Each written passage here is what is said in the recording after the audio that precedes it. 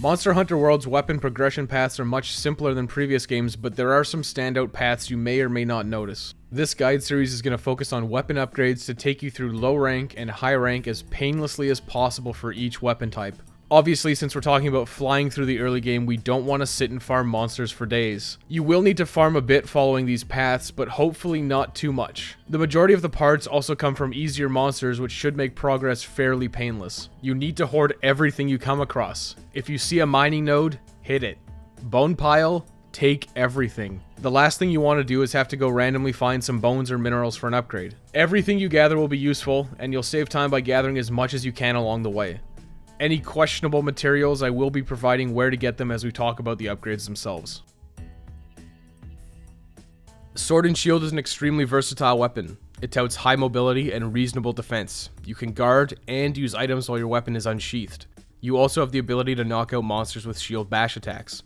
Sword and Shield attacks quickly and therefore benefits heavily from elemental damage. You'll want to exploit elemental weaknesses as much as possible. Ideally, this means building one of every type of elemental Sword and Shield, and I'll provide the options. In practice, you can get by with just Tobi Kadachi's Thunder Elemental Sword, as it's decent against everything. The short answer of this guide is, build the Great Jagger's Sword and Shield to bridge you to the Pookie Pookie Sword and Shield, and then use that until you can build Tobi Kadachi's path, which will be adequate to take you to Nergigante, and you can pick up his Sword and Shield then. Now, for the long answer. The Hunter's Knife one you start with is good for the first missions, but you'll want to build the Bone path as soon as possible. Make a Bone Kukri 1, and upgrade it to a Bone Kukri 2 by using 3 Monster Bone S.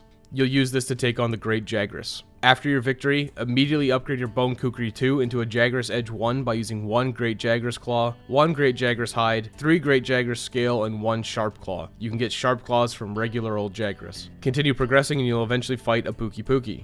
There's an optional side grade you can make here. It's useful to pick up as it adds poison to your weapon, at the cost of a slight damage decrease. You can skip it if you didn't get the required materials from your mandatory hunt with Pookie Pookie. Upgrade your original Hunter's Knife 1 into a Hunter's Knife 2 by using 2 Iron Ore. Then upgrade it to a Blooming Knife 1 by using 2 Pookie Pookie Quill, 3 Pookie Pookie Scale, and 1 Poison Sac. Once you unlock Wildspire Wastes, hunt Baroth. Baroth has an optional upgrade you can take that does bridge into one of the 2 Fire Elemental Sword and Shields. Build a new Bone Kukri 1 and upgrade it to a Bone Kukri 2 by using 3 Monster Bone S. Then upgrade it to Carapace Edge 1 by using 1 Baroth Claw, 3 Baroth Shell, and 2 Baroth Ridge. The Jagras, Pookie Pookie, and Baroth Sword and Shields are all extremely close shot for shot. The Pookie Pookie Sword and Shield is probably still preferred because of the poison application, and Brute Wyverns like Baroth and Anjanath are usually very susceptible to poison. Take out Juratotus, hang on to his materials, we'll use them later on for the Ice Sword and Shield you can optionally build. Continue with the mandatory story hunt of Tobi Kadachi, save the materials, you won't be able to build the Thunder Elemental Sword and Shield until you've gotten to the Coral Highlands. Then hunt Anjanath and do your best to break its face by using your shield bashing attacks. Now you can upgrade your Carapace Edge 1 into a Blazing Edge 1 by using 2 Anjanath Fang, 3 Anjanath Scale, and 1 Flame Sac. Equip it because the added fire elemental damage will surpass the ability to poison monsters from now on. If you miss applying poison, you can always give a poison weapon to your Palico. After defeating Zora Magdaros, don't worry, it's a set piece and you can't really lose, you'll gain access to the Coral Highlands. In the Coral Highlands, you're forced into an expedition to explore. Gather bone piles for sturdy bones.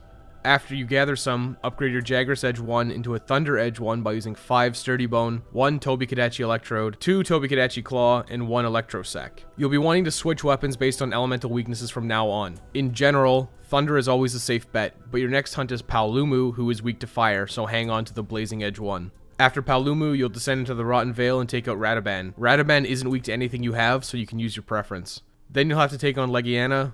Legiana is weakest to Thunder, but also moderately weak to Fire. The damage on Blazing Edge 1 and Thunder Edge 1 will be comparable. After Legiana, you'll hopefully get 2 Monster Bone Plus. Use them to upgrade your Thunder Edge 1 into Thunder Edge 2 by using 2 Monster Bone Plus, 2 Tobi Kadachi Electrode, 2 Tobi Kadachi Membrane, and 2 Warped Bone. Warped Bones can be found in bone piles in the Rotten Vale. Use this for the remainder of low rank, as the rest of the monsters are immune to fire and quite weak to thunder.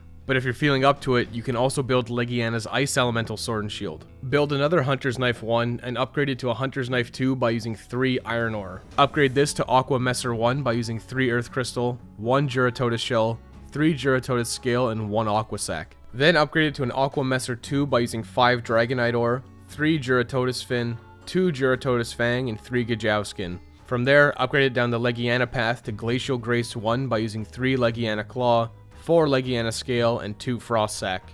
Now continue with your mandatory story hunts of Odogaron, followed by Rathalos and Diablos. If you built Glacial Grace 1, use it on Odogaron and Diablos. Otherwise, Thunder Edge 2 will be more than adequate. Rathalos is weak to Thunder, so just use Thunder Edge 2. After beating Rathalos and receiving a Rathalos Marrow, you can upgrade your Blazing Edge 1 into a Blazing Edge 2 by using 1 Rathalos Marrow, 4 Anjanath Fang, 4 Anjanath Nosebone, and 1 Anjanath Tail. After beating the Zora Magdaros set piece and killing a deceptively strong Pookie Pookie, you'll gain access to high rank quests. Congratulations, the baby gloves are coming off. Our immediate goal on high rank is a weapon upgrade to compensate for the increased health of monsters, with a long-term goal of bringing our sharpness to the next level. You have a lot of options once you hit high rank with Sword and Shield. You'll want to upgrade your 3 elemental swords by farming the high rank versions of those monsters. Start with Tobi Kadachi. Upgrade your Thunder Edge 2 into a Lightning Nemesis 1 by using 5 Quality Bone, 4 Tobi Kadachi Scale Plus, 3 Tobi Kadachi Pelt Plus, and 3 Vespoid Inner Wing. Quality Bones are rewards from early high rank monsters, and Vespoid Wings can be carved from Vespoids, which are the wasp enemies that will occasionally harass you. In no particular order, you can now hunt Anjanath or Paolumu to upgrade your Fire and Ice Sword and Shields. Upgrade your Blazing Edge 2 into a Flamen Suture by using 4 Anjanath Fang Plus, 5 Anjanath Scale Plus, 3 Inferno Sac, and 1 Anjanath Plate. Next, hunt Paolumu for webbings. Use your new Flamen Suture because it's weak to fire. Upgrade your Glacial Grace 1 into a Glacial Grace 2 by using 4 Paolumu Wing, 4 Legiana Claw, 3 Legiana Tail Webbing, and 1 Legiana Plate. These are all low-rank Legiana materials, but high-rank Paolumu materials.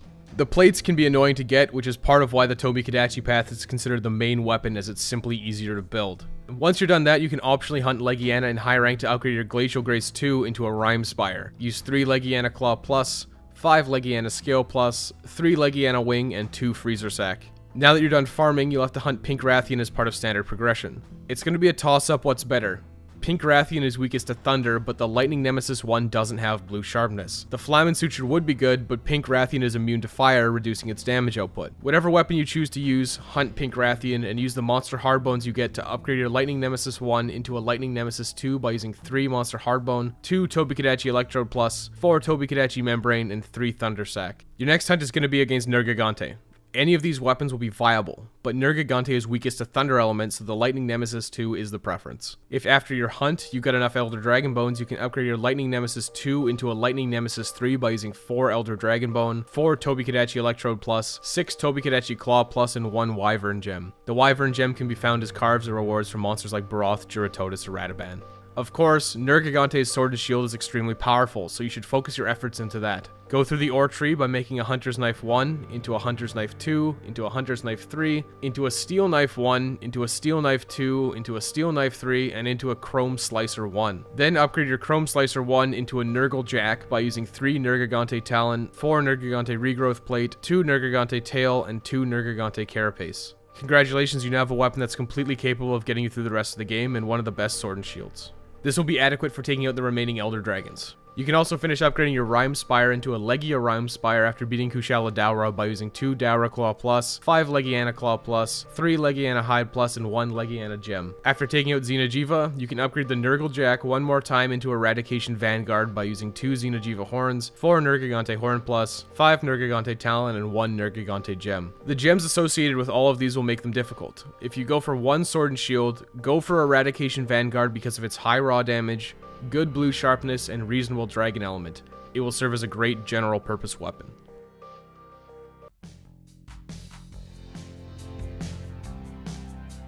Thanks for watching. If you thought this video was helpful, please consider subscribing to the channel. Guides for the rest of the weapons are on the way.